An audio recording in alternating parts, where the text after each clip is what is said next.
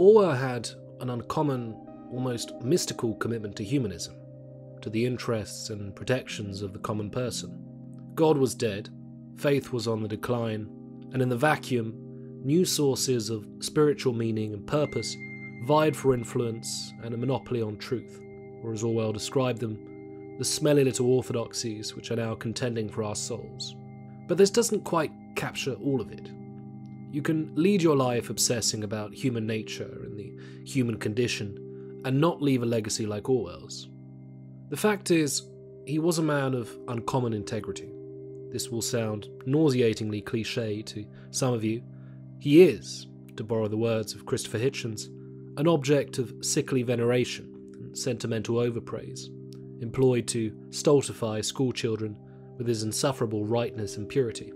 And I hope this series doesn't leave you thinking that Orwell is beyond criticism, but there's no dancing around this one. He was a relentless, sometimes arguably a priggish moralist. Fortunately, he was guided by sound moral principles, defending human freedoms, self-determination, justice, equality. To the moral skeptics frowning right now, I will add that his political assessments on imperialism and totalitarianism have largely been vindicated by history, and will continue to be so, particularly his many lessons on human nature and the accessible ways in which he communicated these will likely continue making his work important as history unfolds. But of course, it takes more than principles to live and act morally. Orwell possessed an integrity which I would argue was made up of two basic virtues. One, philosophical honesty and consistency, and two, the fact he practiced what he preached.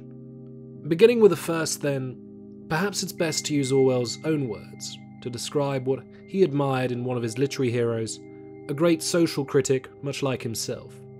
Writing in 1940 to the Charles Dickens scholar Humphrey House, Orwell argued that because Dickens's moral sense was sound, he would have been able to find his bearing in any political or economic milieu. The thing that frightens me about the modern intelligentsia is their inability to see that human society must be based on common decency, whatever the politics and economic forms may be. The most salient example of this failure of the intelligentsia during Orwell's lifetime, as we've already seen, was a half-blind, uncritical attitude among Britain's party socialists and leftist intellectuals toward the horrors of the Soviet Union. This was one of the great blind spots of the time. The USSR was seen as a sort of political and ideological homeland. Stalin's political purges, the show trials, the false confessions, the mass surveillance, the famine, terror, and paranoia of his reign, these were overlooked, swept under the rug by a supposedly progressivist intelligentsia. Many either look the other way, or even justify the horrors as a regrettable means to an end, that the millions murdered and starved to death were inevitable casualties in the struggle to build a socialist utopia in a backward country. In a particularly lucid essay called Notes on Nationalism, Orwell emphasises the widespread self-delusion among communists, but also among all ideologues more generally. They, quote, have the power of not seeing resemblances between similar sets of facts. Left-wing intellectuals, therefore, were quick to condemn Hitler's and Mussolini's fascism, but failed to grasp its fundamental likeness to Stalinist communism. He writes, quote, actions are held to be good or bad, not on their own merits, but according to who does them. Stalin purged, terrorized, and starved his countrymen, whom he considered enemies of the state, and this was justifiable. Hitler purged, terrorized, and starved countrymen, whom he considered enemies of the state, and this was widely condemned. Any sort of moral outrage can be excused when, quote, it is committed by our side, he writes.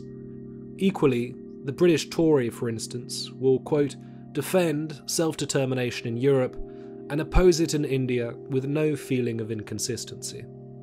What Orwell is referring to is now well known as cognitive dissonance, the act of holding two contradictory beliefs. One thought is comfortable to the mind, and makes a person believe they are right. The other is uncomfortable, as it logically contradicts the first one. And so, to feel comfortable once again, that nagging second contradictory thought is suppressed. Orwell famously satirized this cognitive bias. Those familiar with 1984 will recognise it as doublethink. Quote, "To know and not to know, to be conscious of complete truthfulness, while telling carefully constructed lies, to hold simultaneously two opinions which cancelled out, knowing them to be contradictory, and believing in both of them." In the novel, the uncomfortable, undesirable thoughts that outer party members might experience are in fact rational, logical, moral. They are thoughts like 2 + 2 = 4, or slavery is bad and love is good. But the inner party encourages their suppression. Why? Because the party, in its bid for absolute power, wants to control objective truth. They want to dictate what is rational, logical, moral, even if it isn't. Because if they can do that, they can tell any number of lies to stay in power, and their brainwashed subjects will lap them up. That is how they stay in power. The party can say that 2 + 2 isn't in fact 4, but 5. This then allows them to mandate, as the party slogan goes, that war is peace, that freedom is slavery, that ignorance is strength. And this cognitive distortion has been so internalized, thanks to the systematic brainwashing in the world of 1984, that the process is in fact a form of self-censorship. It is self-inflicted, self-thought policed. The very minds of the subjects act as agents to the party, suppressing seditious thoughts that might contradict the party line. Orwell's satire is clear. Totalitarian regimes thrive and remain in power as long as there is no critical thought. This is why tyrants have historically persecuted intellectuals. If the Soviet regime can suppress thought, they can manipulate objective truth for their own ends. They can falsify and reinvent history. They can depict a dark, tragic past under the yoke of evil oppressors. They can depict a struggling present, the struggle to unshackle society from the mental and social bonds of a bourgeois imperialist past, and they can depict a utopian future, which only they can bring about. Quote, "Who controls the past controls the future. Who controls the present controls the past." They can murder critics of the regime and falsely brand these as traitors to the revolution, erasing any record of them. Amid the climate of terror and paranoia among the masses, common people become agents of the state as they denounce their neighbours, their friends, their own families. Critical thought dies when tyrants win against democracy. Those who voice it are banished or murdered. Those who can think it are silenced through fear. Those who don't become puppets of the regime. The British intelligentsia and leftist party members, of course, though not living under dictatorship, were playing right into the hands of the totalitarians, with their ends justify the means rhetoric, their romantic adulation of Stalin and the Soviet Union. They were abetting and perpetuating this murderous, lying, dehumanizing regime from afar. And by failing to stand up to tyranny, they were laying the groundwork for potential totalitarianism in their own country, since the message they were telegraphing by their inaction was that as long as a regime aligned with their basic ideology, it would go unopposed, no matter how undemocratic and cruel. And when they finally woke up, it would be too late. After Orwell's dramatic departure from Spain and return to Britain, he realised the quasi-absence of British press coverage on the liquidation of the Republican revolutionary factions by the Spanish communist government. And, of course, at the very heart of it, the infiltration of the Communist Party by Stalin's Russia. It made him realise the scale of the socialists' hypocrisy and the dangers that their short-sightedness and their admiration for Stalin pose for democracy. In the unpublished preface of Animal Farm, in fact the ironically banned preface, Orwell wrote, quote, "Unpopular ideas can be silenced and inconvenient facts kept dark without the need for any official ban." In newspeak, this could well be called group hush, a sort of don't rock the boat or defy Uncle Joe atmosphere. There was a strange, unwritten orthodoxy among socialists in which any condemnation of Stalin and the Soviet experiment would be treasonous to the movement. And so intellectuals, media tycoons, printers, radio broadcasters all toe the line in self-censorship and the suppression of inconvenient truths about the regime. The big test for Stalinist sympathizers came in August 1939 with the signing of the Molotov-Ribbentrop Pact, when Nazi Germany and the Soviet Union entered into an alliance. All of a sudden, after years of denouncing fascism, pro-Soviet communists were now told by Stalin's yes-men to toe the Nazi line and dissuade British intervention in the war. To remain blindly loyal to the Soviet Union now meant becoming a spokesperson for Hitler, much to Orwell's amusement. The alliance, though, was short-lived. Hitler invaded Russia in June 1941 and broke the pact. Leftist party members and the intelligentsia could return to bashing Nazism with greater comfort, once again dissociating the Soviet Union from fascist tyranny, broadcasting lies, and suppressing the inconvenient truths. All this with feverish wartime urgency and revived conviction in the communist cause and the noble struggle of the Red Army. Also, Britain's new alliance with the Soviet Union in the fight against fascism made this group hush even stronger. The unwillingness to condemn Stalin was now compounded by an unwillingness to appear unpatriotic or to hamper the British war effort. It largely accounts for why Animal Farm was rejected by at least 4 different publishers, a fable whose simplicity and accessibility made the scathing attack on the Soviet Union all the more discomforting for socialists. Though completed in February 1944, it was published as late as August 1945, after the end of the war in Europe. Critical thought, said Orwell, is a necessity. In the same essay, he concludes that it is not simply an intellectual effort that is needed to be consistent in your judgments.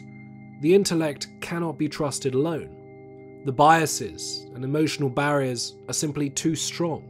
They will obscure and suppress those inconvenient facts that clash with your core beliefs, that clash with your conviction that the cause you believe in is entirely benevolent, and that history will absolve the cause of its sins. It needs something else besides the intellect, says Orwell. Quote, "You cannot get rid of those feelings simply by taking thought, but you can at least recognize that you have them and prevent them from contaminating your mental processes.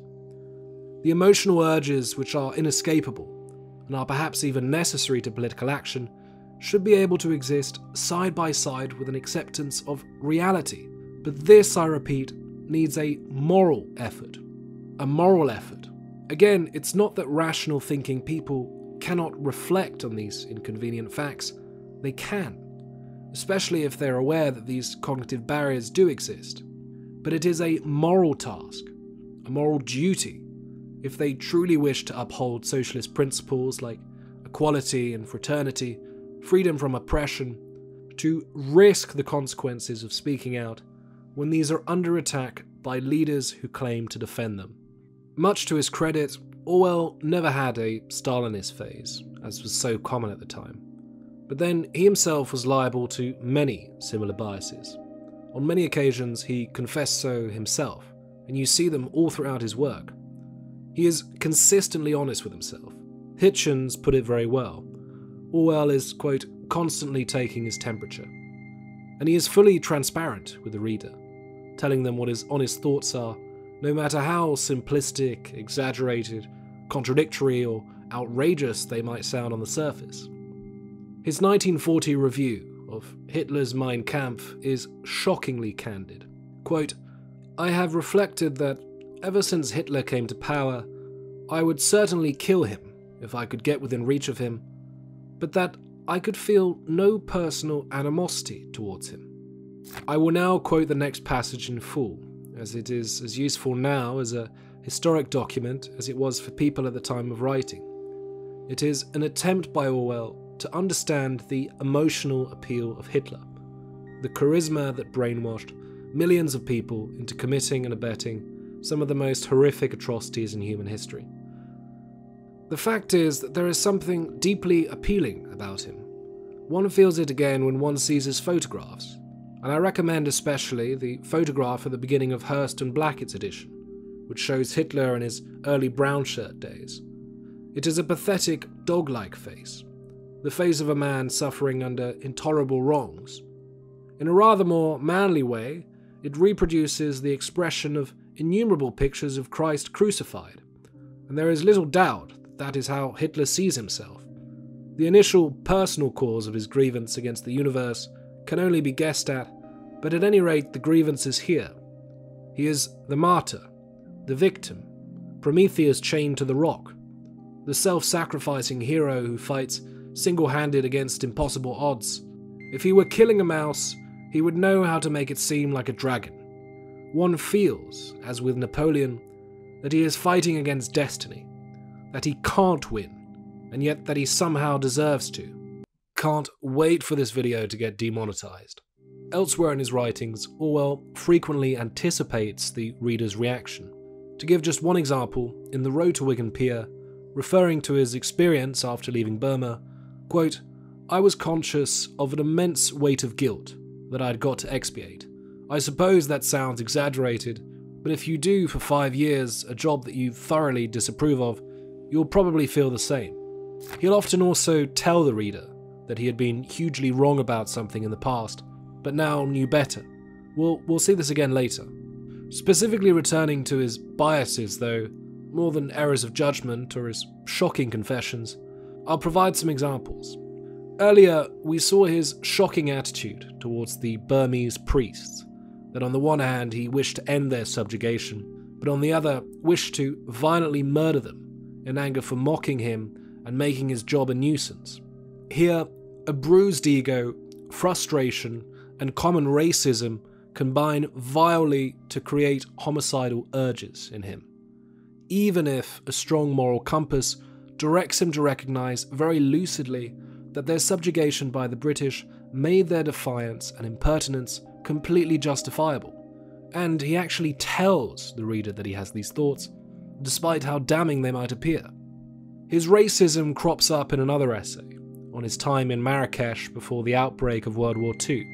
Orwell was fond of animals, and he was incensed to see, quote, "within 5 minutes on Moroccan soil, that the gentle, obedient Moroccan donkeys were cruelly overloaded with wares. At the same time," he writes, "it had taken him several weeks to process the file of elderly Moroccan ladies carrying firewood past his home. Quote, poor old earth-coloured bodies reduced to bones and leathery skin, bent double under the crushing weight. Quote, though they had registered themselves on my eyeballs, I cannot truly say that I had seen them. Firewood was passing, that was how I saw it.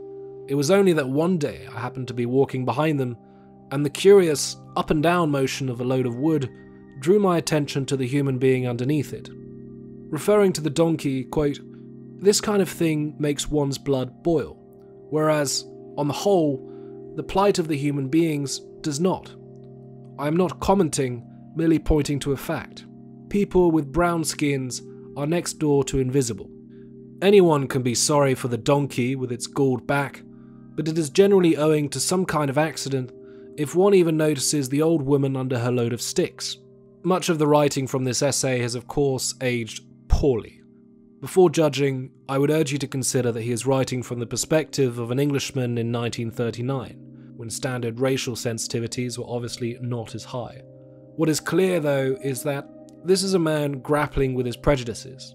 He recognizes that the fact he did not pay attention to this poor woman first is abnormal, and that it contradicts his humanism and his usual empathy for the miseries of working-class people. The Road to Wigan Pier is another clear example of Orwellian honesty. In the second part of the book, a key idea he emphasizes was that class differences were real, no matter how much the intellectual socialist denied or fought against them, and that, in his age at least, they were inevitable. And he could say this from experience, given the many months he had spent in close proximity with working class people in the north of England, or from doing menial work in Paris. Quote, however much you like them, however interesting you find their conversation, there is always that accursed itch of class difference. This statement was practically seditious for a British socialist at the time. The entire second part of the book was in fact heavily condemned by commentators on the left, and only just scraped past publication. But Orwell explains himself. He takes aim at socialists who preached the abolition of class distinctions, but whom he notices hadn't taken on working class manners or altered their tastes. They hadn't actually proletarianized themselves. They were still very much bourgeois. Quote, we all rail against class distinctions, but very few people seriously want to abolish them. He considers that the reason for this was that there were real, widespread biases towards the working classes, and that these were nurtured in childhood when the bourgeois was, quote, taught to hate, fear, and despise the working class. He provides various myths that he himself had grown up to believe as a middle-class snob, that the working classes smelled, that they were rude, dirty, dishonest, even dangerous. These, he argues, were the same sorts of beliefs ingrained in middle-class socialists and which prevented them from dropping their middle-class attitudes, tastes, and manners. Fundamentally, they still found the working classes repellent. They did find their speech and their behaviours vulgar, their pastimes uncouth. Of course, they couldn't say this. It would be insulting and would, at least superficially, contradict their Marxist worldview. But for Orwell, these socialists, who preached the abolition of class distinctions, but then found themselves unable to proletarianize themselves, they were doing the movement of socialism an enormous disservice. Quote, you have forced the pace and set up an uneasy, unnatural equality between class and class. The resultant friction brings to the surface all kinds of feelings that might otherwise have remained buried, perhaps forever. Feelings like disdain, snobbishness, or anger from the socialist bourgeois, and feelings of defensiveness, of smallness, and hostility from the proletarian in reaction. Quote, the only sensible procedure, he concludes memorably, is to go slow and not force the pace. If you secretly think of yourself as a gentleman, and as such the superior of the greengrocer's brand boy, it is far better to say so than to tell lies about it.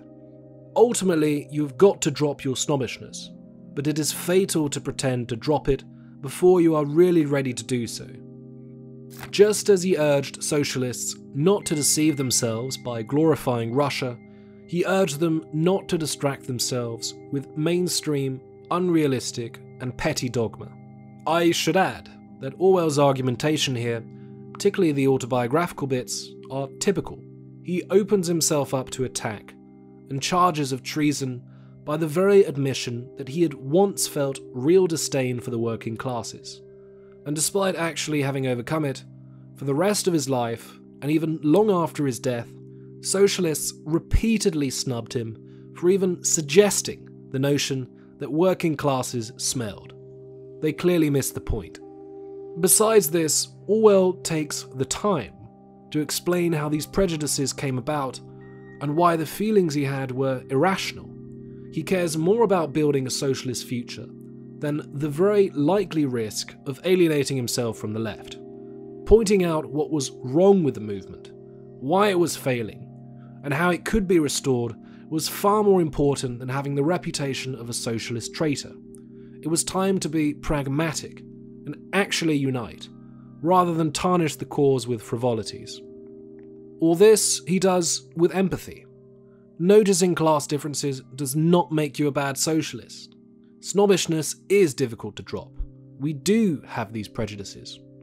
He could write from a middle-class perspective as he was middle-class, and in most ways had middle-class tastes and manners, but then he could also identify with the working classes, and unlike many socialists of his time, did not do them the disservice of romanticizing them. They weren't all common decency and simple virtue and moderation. They also came with apathy, hedonism, power worship, groupthink, and all sorts of things the great moralist railed against, and which appear in Orwell's depiction of the proles in 1984.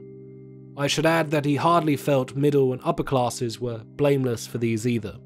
In certain ways, Orwell was a 20th century Socrates. The Greek philosopher famously made himself extremely unpopular by showing people who thought they were wise, they were in fact not as wise as they believed. This he did by asking questions, by poking holes in their reasoning, pointing out contradictions, gaps, inconsistencies. In Why I Write, Orwell remarked, quote, "I knew that I had a facility with words and a power of facing unpleasant facts." This rather simple phrase modestly encapsulates the brilliance of Orwell, a masterful writer who could imaginatively and persuasively, through satire, journalism, literature and essay writing, convey into words his sixth sense for humbug and hypocrisy. The traits that are needed for this power of facing unpleasant facts are superior levels of critical thought, intellectual honesty to analyse and look beyond one's cognitive biases, a strong moral compass to guide one's views and beliefs and anchor them in simple moral principles, particularly in the dramatic, fast-moving period like the 1930s and 40s, and most certainly bravery, the capacity to speak one's mind in the face of hostility and defensive emotions, to risk pariah status and one's own life and career. Orwell had all. Are there any biographical details which account for this, you might ask? In particular, his constant alertness to lies and general nonsense in political discourse, an uncommonly shrewd common sense. Well, first, he had been a precocious thinker. Many of his school friends recall the unorthodox, in fact seditious quality of his beliefs from an early age, which we'll explore more later. There seems to have been a contrarian streak in him, which predisposed him not to accept common societal beliefs at face value. Ironically, he chose a career in the imperial service, following in his father's footsteps and foregoing higher education. But he would spend 5 years, quietly rotting away with a bad conscience, before finally throwing in the towel. It's quite possible that Burma was the most significant intellectual turning point for him, a sort of Damascene awakening. Did it dawn on him that he had been indoctrinated, that he had been complicit in a foul, nationwide lie on the merits and supposed benevolence of the British Empire, and that not just his countrymen, but his own family had been in on the racket? Orwell's escapades in Europe shortly after quitting the service might not just have been guilt expiation or the search for writing material. Underlying them could well have been that reigning thought: what else have I been deceived on? What other lies have I been taught to believe, been inculcated by family and society, that are obvious to the naked eye if one actually bothers to look where most don't? What other things, passed off as good or normal or respectable by those closest to me, figures of trust, are in fact deeply reprehensible? This sort of experience changes a person, especially given his own father was in the Bengali opium department. It's merely a theory, so tread with caution, but it might explain the sophistication and intensity of this particular hallmark of Orwell's character and intellect, the fine-tuned bullshit antenna, if you will. And the fact that in Burma he had been forced to muzzle his anti-imperialism, to self-censor his true feelings due to the browbeating orthodoxy in the service, meant that when he left and was his own boss, he could speak his mind freely. He could be master of his own mind and movements, not a slavish creature of orthodoxy and tradition. It led him onto the intellectual and personal journey with which, by now, we are familiar, championing independence movements, forever exposing the cant and hypocrisies of intellectuals, socialists, bourgeois capitalists, and totalitarians. So we've now looked at this intellectual honesty and consistency. Now let's move on to that second feature of Orwell's integrity, that of practicing what he preached. He didn't just say he did. He aligned his life decisions with his principles. When his police job became unbearable for him, he resigned from his post and left the service. This might not seem extraordinary, but for an Englishman in the 1920s, whose own father had been in the service, this was the act of an unusually strong will. I should add, by the way, that he was so desperate to quit that he sacrificed a considerable sum of sick leave money, which he was entitled to collect. Money which he didn't even have to work for, and which would normally be extremely desirable for any writer struggling to launch a career. This was the man who, in order to understand extreme poverty, its physical and psychological miseries, lived and roughed it up among tramps and beggars and other outcasts, went hot-picking in Kent, kitchen portering in Parisian hotels, and even tried to spend Christmas and New Year's behind bars in London. All this to get, quote, out of the respectable world altogether in his social rebellion, returning with mature, useful lessons and a genuine willingness to change attitudes. This was also the man who thrust a frail body into working-class slum houses and fixed caravans, his tubercular lungs into the guts of the earth, so that he could understand what life was like for the neglected underbelly of British society, to document and publish its real conditions with a view to advancing socialism. This was the man who risked his life in Spain to fight fascism, quote, plain and simple, and getting shot in the throat by a sniper's bullet. He confessed that in any other age, he would have been a simple prose writer, or even a vicar, but that the age he lived in gave him no choice but to attack totalitarians and despots in all their forms, while fighting on the side of the oppressed. Given his character, it's a supremely questionable belief. When World War II broke out, Orwell was hell-bent on fighting, enlisting on the 9th of September 1939, just 6 days after Britain declared war. He tried every possible way to enlist, but on account of his poor health, he was rejected at every turn. Speaking about his medical exemption, he told a friend, quote, I hold what half of the men in this country would have given their balls to have, but I don't want it. In the lead up to the Blitz, when there were real fears of a Nazi invasion, Orwell was highly active in his role as sergeant within the Home Guard. This was a British armed citizen militia, acting as the last line of defence in the event of an invasion. He saw the volunteer corps as the militia that could lead a socialist revolution in Britain, so he devoted himself accordingly. He wrote articles and detailed notes on training, as well as on street fighting tactics for use in lectures by the Home Guard and elsewhere. He pushed for the militia to be given immediate access to all shotguns in gunsmiths, and that hand grenades be distributed as widely as possible. A committed socialist revolutionary, he was as pragmatic as he was idealistic. During wartime Britain, he was convinced there was a revolutionary temper in the air. His lesser-known work, The Lion and the Unicorn, Socialism and the English Genius, is a call to action, expressing his optimism that patriotism and the democratic biases of the English could be binding forces for a socialist revolution, which he saw as necessary to win the war and defeat fascism.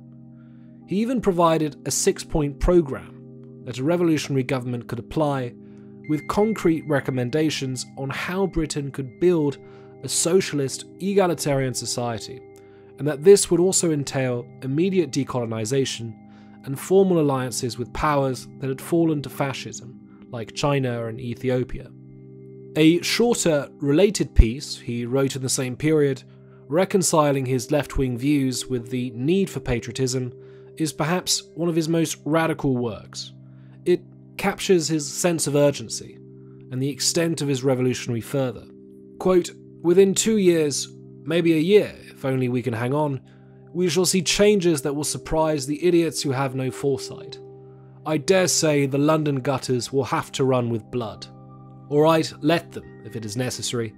But when the red militias are billeted in the Ritz, I shall still feel that the England I was taught to love so long ago, for such different reasons, is somehow persisting.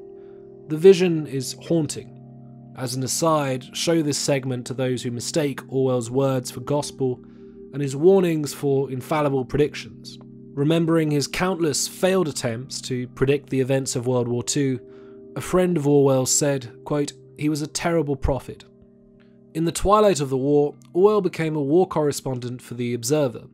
Despite dreadful health and the premature death of his wife, Iain, he reported on liberated France and the final days of Nazi Germany. Much like Winston Churchill, his sights were already set on another great enemy. Animal Farm in 1984 were his great contributions in the new Cold War dividing the world into two camps. Much of Orwell's writing criticised his countrymen not only for holding contradictory beliefs, but for their short-sightedness and inaction. In 1941, he took aim at his childhood hero, H.G. Wells, for his apparent flippancy regarding the threat of Hitler, saying earlier that same year that the Nazi war machine was nearly spent and that the war was, quote, coming home to roost. Orwell criticised Wells for his naivety and believed, perhaps overly speculatively, that it stemmed from Wells's outdated Victorian worldview, in which a social order like Britain's, where science and technology reigned supreme, would always vanquish the pseudoscience and superstitions of tyrants like Hitler, but not realising that Hitler had in fact been able to hijack advanced science and technology with monstrous efficacy to promote absolute evil. Some of Orwell's best writing is in this essay. Quote, Wells was, and still is, quite incapable of understanding that nationalism, religious bigotry, and feudal loyalty are far more powerful forces than what he himself would describe as sanity. Creatures out of the Dark Ages have come marching into the present, and if they are ghosts, they are at any rate ghosts which need a strong magic to lay them. Quote, Hitler is all the warlords and witch doctors in history rolled into one. Wells wasn't the only figure not to take Hitler seriously. Throughout the 1930s, it wasn't unusual across the intelligentsia to believe that Hitler was all bark and no bite. Quote, only in the English-speaking countries was it fashionable to believe, right up to the outbreak of war, that Hitler was an unimportant lunatic and the German tanks made of cardboard. Orwell frequently bashed pacifists. By choosing not to fight, they were, in effect, abetting fascism. This was another inconvenient truth he prodded intellectuals to grasp. Quote, people sleep peaceably in their beds at night only because rough men stand ready to do violence on their behalf.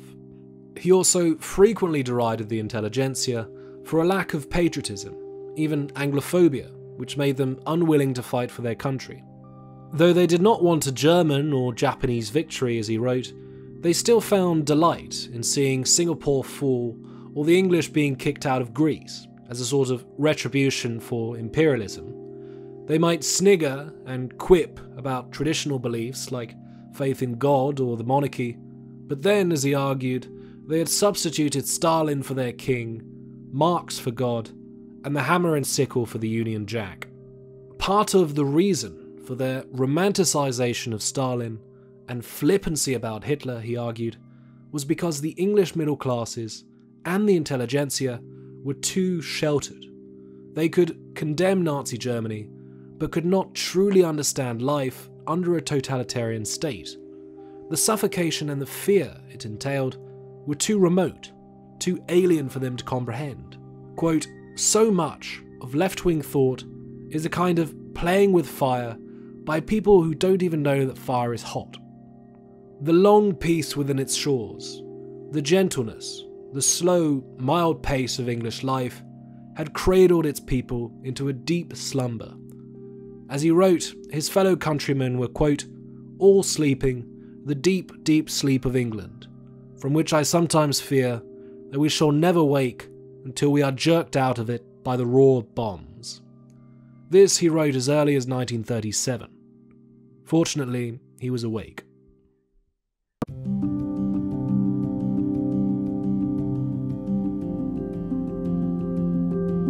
So far we've focused on Orwell, the political writer, but perhaps one of the greatest testaments to his moral fibre and humanitarianism was that he set about becoming a writer not as a political advocate, but because of the love of literature that he had acquired in childhood.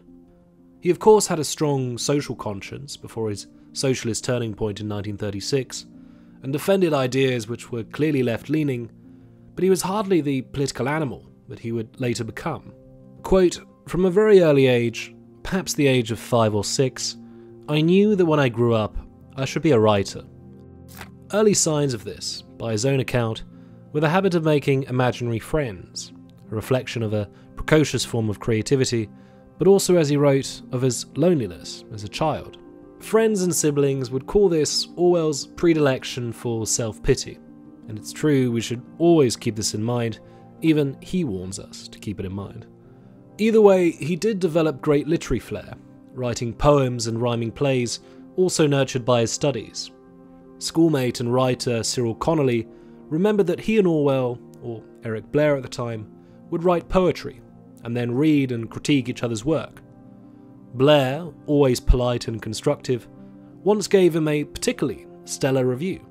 Connolly wrote home, proudly reporting to his mother that he had been praised by the, quote, best poet in the school. Early on, Orwell developed a writer's habit, one which he claimed stayed with him until he was 25, of ascribing words to his visions and experiences, like a narrator's voice in his mind. Quote, "I seem to be making this descriptive effort almost against my will, under a kind of compulsion from outside." In another famous essay, he remembers the sense of escapism, reading the works of favourite childhood authors while at the preparatory school of St Cyprian's in East Sussex. Quote, "The joy of waking early on a summer morning and getting in an hour's undisturbed reading in the sunlit sleeping dormitory." It was during this period, in fact, that his literary foundations were built, as he immersed himself into the worlds of his childhood heroes, H.G. Wells, Iain Hay, William Makepeace Thackeray, Rudyard Kipling, and more. These were the sorts of literary giants Orwell grew up wishing to emulate in his early adolescence. The mechanical pace of learning at the preparatory school, recalled by Orwell as cruel, snobbish, and exploitative, might have done more harm than good to his passion for literature. It wasn't until he went to Eton that he enjoyed greater intellectual and extracurricular freedom, finding more time to read and pursue his own interests.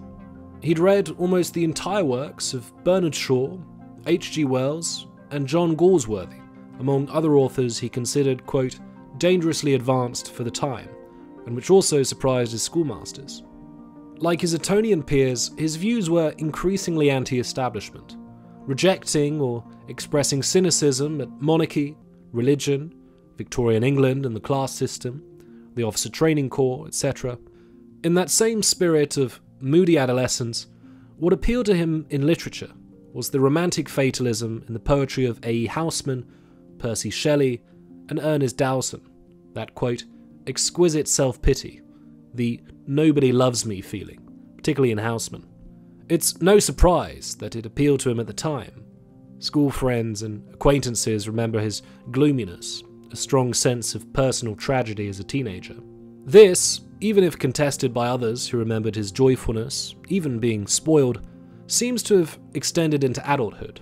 Such were the joys. Orwell's semi-autobiographical essay on St. Cyprian's is the epitome of this trend, and much of its contents are questionable. But some have wondered whether deep feelings of guilt, instilled by the school, perhaps mixed with feelings of abandonment as a result of paternal absence, stayed with him. Tragedy and hopelessness ooze from his writing, particularly his 1930s novels with their lonely, unremarkable, misunderstood characters, all bound to failure. Anthony Pohl, fellow writer and friend, remembered rather cruelly, quote, how poor old George would have loved to be a poet killed in action. He did, in fact, love poetry. Those who knew him well believed this was to him the highest art form, and that he would have most wanted to be a poet had he felt he had the talent for it. Poetry does appear to have been intimately tied to his early literary sensibility.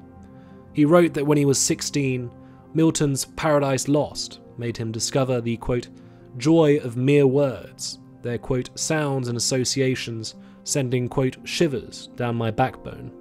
In fact, some of his most explicitly emotional writing evokes memories like this, linked to poetry. Writing about some of A. Houseman's verses in his 1940 essay Inside the Whale, he writes, quote, "It just tinkles." Such raw, almost conversational passion is rare in Orwell's writing, usually more matter-of-factual. Quote, "Between the ages of about 17 and 24, I tried to abandon this idea of becoming a writer, but I did so with the consciousness that I was outraging my true nature, and that sooner or later I should have to settle down and write books." Outraging is a strong word. He must have meant it. Not many details are known about his thoughts and feelings during the 5 years he was in Burma, or at least their chronology. Fellow servicemen recall only the occasional appearance at the local club in Mandalay, but otherwise he avoided it. Any average conversation at the gentleman's club in Burmese days captures in exaggerated form the sort of absurd racial bigotry spewed there. He instead spent much of his leisure time in his lodgings, reading. We get the sense he felt he was missing out on the literati circles in Britain. Besides his natural discretion and shyness, he had little in common with his peers and colleagues in Burma. On various occasions, he wrote how even the most mediocre, unschooled oaf could live like a pampered aristocrat out there. The accounts suggest he deliberately took his distance. He kept his finger on the pulse of London's literary scene, and was quite the critic in self-isolation. At least once, we're told he was so frustrated with one of the debates in a highbrow magazine he followed, that he stormed out of his bungalow, rested the magazine against a tree, and used it for target practice. Frustration and decay of meaningful purpose seem to have run parallel with self-disgust, self-censorship, and profound guilt over his role within the empire. He had to endure an extreme version of an establishment-run system, and for a long time, before rejecting it outright and deciding that financial instability, reputational damage, and the potential disowning from his family were all prices he was willing to pay if it assured him intellectual freedom and the possibility to do what he truly loved. It's difficult to imagine somebody less suited for the role of imperial policeman than George Orwell, but he learned his lesson the hard way. Blindly following tradition and comfort was not for him, even if he did remain curiously traditional in many other ways. When he returned to Europe in 1927, he started writing almost immediately, fanatically, to make up for lost time. Some of his writing was dreadful at this stage. Quote, "Like a cow with a musket," a female friend and poet recalled. Quote, "Oh dear, how we cruel girls laughed." He truly had to apply himself to master prose form. One of his motivations for going native, as it's often been called, his tramping, begging, etc. in England and France, besides unburdening his conscience, was for the sake of writing material. He spent 18 months in Paris, then the bohemian hotspot for artists and intellectuals, and it was there that he started work on his first novel, Burmese Days, his memories of Asia still fresh in his mind. But his guilt-expiating mania compelled him to experience and then write on life as a social outcast in the capitals of his parents' countries. So he went on to publishing these accounts first. Down and Out in Paris and London marked the first of his non-fiction books which combine literary, autobiographical chronicling with social and political commentary, one of Orwell's signature and perhaps lesser-known styles. It's in this sort of work, followed by The Road to Wigan Pier and Homage to Catalonia, where he is simultaneously novelist, polemicist, and social scientist. You could even say anthropologist. Semi-autobiographical essays in this style, essays like Shooting an Elephant, The Spike, This Is How the Poor Die, to name just a few, set Orwell apart as a giant in the history of English letters. Because of his simple, straight-talking prose, you get the impression he's easy to imitate. He's certainly very readable, but don't deceive yourselves. On print is the product of a strong, imaginative mind, with unique powers of observation, and an ability to weave vivid storytelling with unique insights. It wouldn't be an overstatement to suggest his writer's voice is one of the most distinctive in the canon of English prose.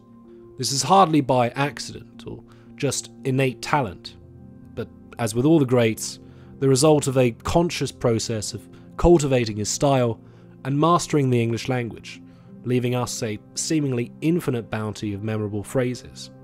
As an aside, I should state the obvious that Orwell was linguistically gifted. But the inventor of Newspeak and the defender of Anglo-Saxon words was also fluent in French. His mother, Ida, was the daughter of a French father. The young Eric Blair grew up reading and partly speaking French. Jules Verne was one of his favourite childhood authors.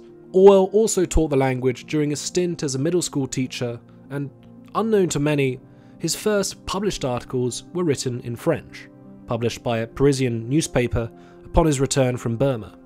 We're also told that, to the envy and respect of his fellow trainees, he was quick to learn Burmese, Hindustani, and some Korean. His peers were astounded that he could allegedly, quote, converse in high-flown Burmese with local priests. Finally, he had been a classics scholar, and particularly at St. Cyprian's was often top of the class, or not far off, in Latin and ancient Greek. He would spend the rest of his life trying to dissociate himself from what he derided as an overprivileged and useless education, and did not keep them up, famously exhorting readers to ditch pretentious words which sound too Latin or Greek. No doubt to his displeasure, though, the influence of classical works and thinkers clearly stayed with him. Returning to Orwell's style, many critics have pointed out that the prose in his non-fiction books and essays is far more vivid and engaging than the prose in his novels. Clergyman's Daughter, for example, which Orwell rated as his worst novel, an experiment only published as he desperately needed some money, bears material from Orwell's own life, as found in the tramping scene near Trafalgar Square, hot-picking with vagrants, or Dorothy's stint as a schoolteacher. These same subjects also made their way into Orwell's essays. It's generally agreed that the essays are far more evocative and original than the writing in Clergyman's Daughter. This is because in his essays, Orwell had free rein to explore his own insights and perspectives. In his novels, however, these would have had to be awkwardly refracted through one of his characters, in whom Orwell's voice simply would not work. Social political commentary appears out of place and interrupts the novel's flow, and so the essays are usually richer. When he did project the full range of his voice in some of his characters, it opened him up to criticism. Coming Up for Air was and remains his most acclaimed novel from the 1930s, but a major flaw is that the protagonist, George Fatty Bowling, sometimes just isn't convincing. He seems too ordinary or lowbrow for some of Orwell's lofty register or the sophistication of his reflections. Even so, Orwell's chief preoccupation was to be a novelist. Starting out, quote, I wanted to write enormous naturalistic novels with unhappy endings, full of detailed descriptions and arresting similes, and also full of purple passages in which words were used partly for the sake of their sound. His first 4 novels from the 1930s, or arguably just 3, largely obey those criteria. They were relatively unsuccessful, and are not considered his best works. Had he not been an essayist and journalist, or gone on to write Animal Farm in 1984, Orwell today would be a literary footnote.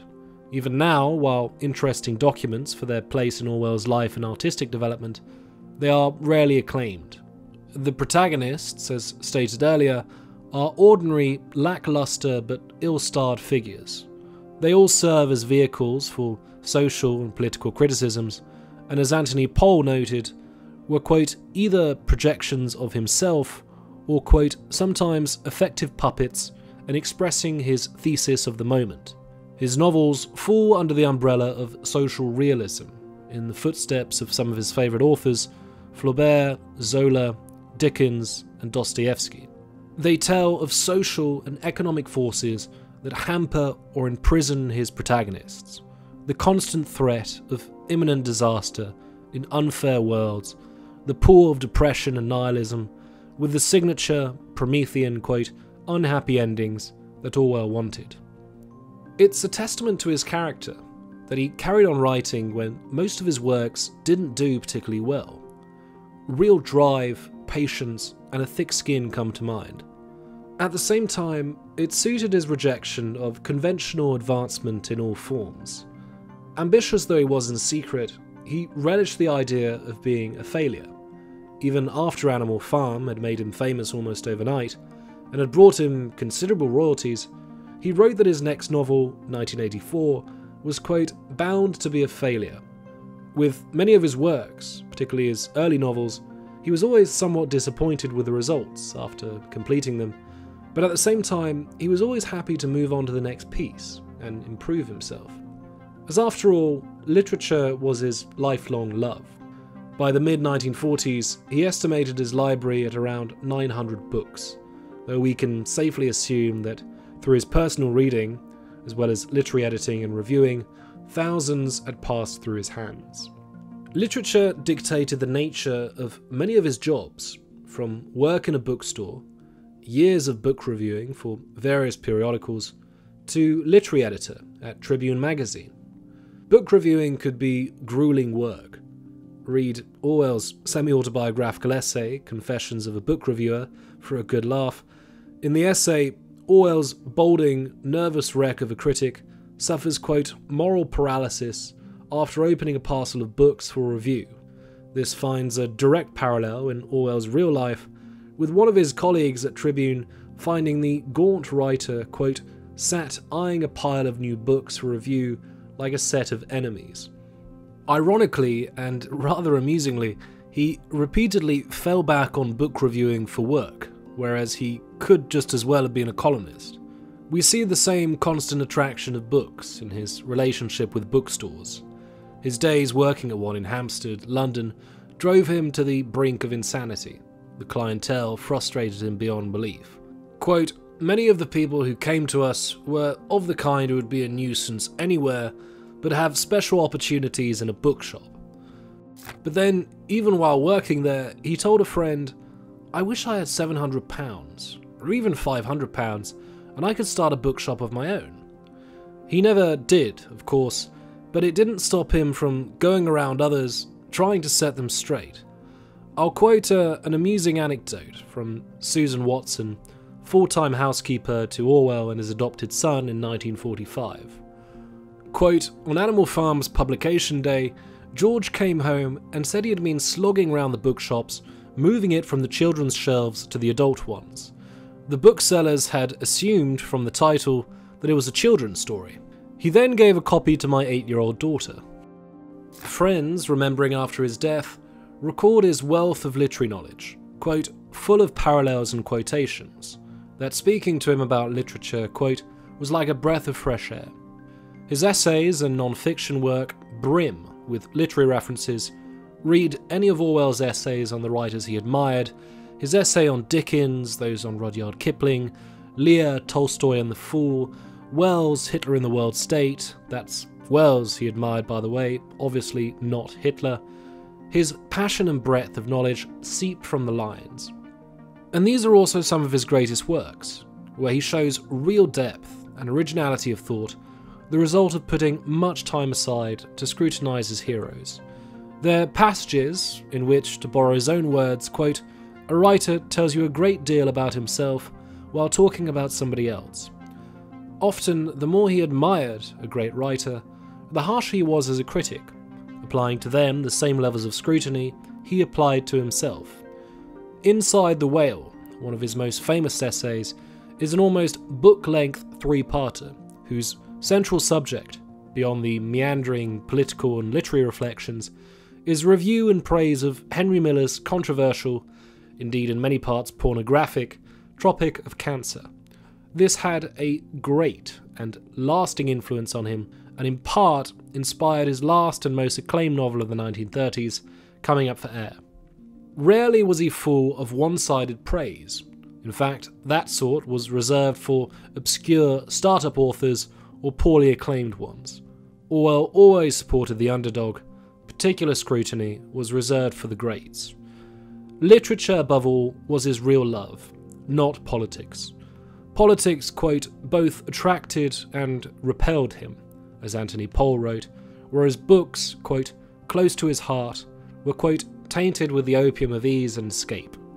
Orwell wrote about his political engagement in terms of moral duty, that in any other age he would have been apolitical, a, quote, happy vicar to, quote, preach upon eternal doom and watch my walnuts grow. The statement is supremely questionable, as his personality would likely have made him find political causes or injustices to expose in any other age or context. Cyril Connolly remembered, quote, he reduced everything to politics. In fact, it was an obsession. He could not blow his nose without moralising on conditions in the handkerchief industry. The point is, though, that Orwell himself felt his political work was a deviation from his initial plan of writing literature, his original calling. And so, writing in 1946, with an established reputation as a political commentator, quote, I am not able, and do not want, completely to abandon the worldview that I acquired in childhood. It is no use trying to suppress that side of myself. The job is to reconcile my ingrained likes and dislikes with the essentially public, non-individual activities that this age forces on all of us. This dualism is found all across his work. The social and political critiques in his fiction, the literary passages in his non-fiction, or his writings on the moral and social duties of writers in the intelligentsia. Even his 2-year stint at the BBC, broadcasting cultural and literary material to India, Orwell considered it as much a way to satisfy his interests as a patriotic duty. Britain was in a propaganda war with the fascist powers. Fascist Germany and Japan wanted to sever Britain from the empire, demonising Britain and currying favour with the colonies. Orwell's BBC work was, in effect, soft propaganda for a highbrow Indian elite. Until the publication of Animal Farm, Orwell's books alternated between fiction and non-fiction, satisfying both a love of literature and what he regarded as fulfilling a political duty. Reflecting on his trajectory from the road to Wigan Pier in 1936 to the publication of Animal Farm, during which he embraced socialism and warned about totalitarianism, he said, quote, what I have most wanted to do throughout the past 10 years is to make political writing into an art. He had come to understand that if he didn't write something with a, quote, political purpose, then he wrote what he called, quote, lifeless books, and was betrayed into purple passages, sentences without meaning, decorative adjectives, and humbug generally. Much of the material in his first 3 fictional books of the 1930s was then not only objectively bad by his standards from a literary standpoint, it also served little utilitarian purpose. Though his political fiction didn't fully satisfy his literary instincts and imagination, he could derive value from the fact that his work could have an impact and involve the telling of much-needed truths. But then his readership for his non-fiction was fairly limited, mainly to British socialists and the intelligentsia. Quote, I write because there is some lie that I want to expose, some fact to which I want to draw attention, and my initial concern is to get a hearing. Homage to Catalonia, he felt, was an extremely important work, and he was disappointed by its relative commercial failure, especially considering the importance of his experience and memoirs, and of course, how close he had come to death. The problem was, his non-fiction wasn't reaching enough people, or the right people, and he had the same problem with his essays and newspaper columns. He realised that to effect political change and reach a mass audience, he needed to change his strategy.